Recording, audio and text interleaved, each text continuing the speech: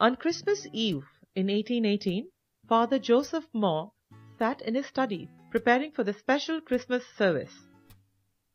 He opened his Bible to prepare his sermon and read about that special night when an extraordinary baby was born to ordinary parents in a little manger. Just as he had finished reading the story, a peasant woman came to call him to bless a little baby that had been born to some peasants. Father Mohr was taken by surprise. Surely, it could not be a coincidence that he received news of this baby just when he was reading about the birth of Christ. When Father Mohr reached the hut of the peasants, he saw the young mother cradling her infant lovingly. On his way back home, Father Mohr kept replaying the events of the evening in his mind. All around him, preparations were underway for the midnight mass as the village celebrated the birth of Christ. Later that night, Father Mohr decided to write down his experience in his diary. As he started writing, the words seemed to have a will of their own. When he finally stopped, Father Mohr found that he had composed a poem. The next morning, on Christmas Day, the music teacher of the village school, Franz Gruber, came to visit Father Mohr.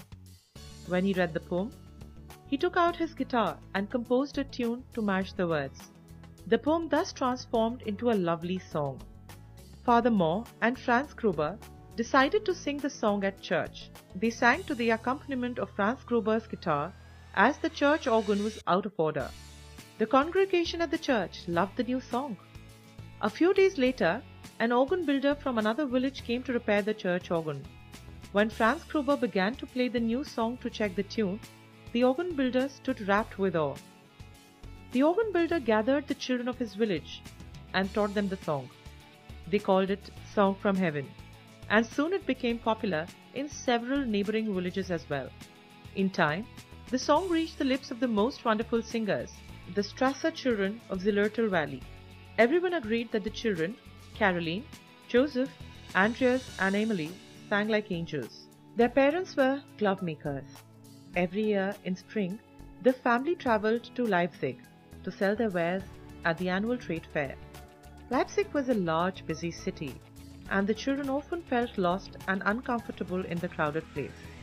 That year, when they were feeling particularly homesick, the children stood in a corner of the street and started singing to uplift their spirits. They chose their favorite song, Song from Heaven. Soon, people stopped and gathered around the children, mesmerized by the melodious voices and the beautiful words. One elderly man in particular observed the children keenly.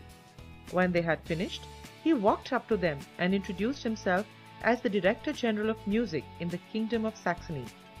He invited the children to sing at their concert in the evening. That evening, the Strassers walked into a grand auditorium filled with well-dressed gentlemen and ladies in fine gowns. When their turn came, they began singing Song from Heaven, and when they had finished, one could have heard a pin drop.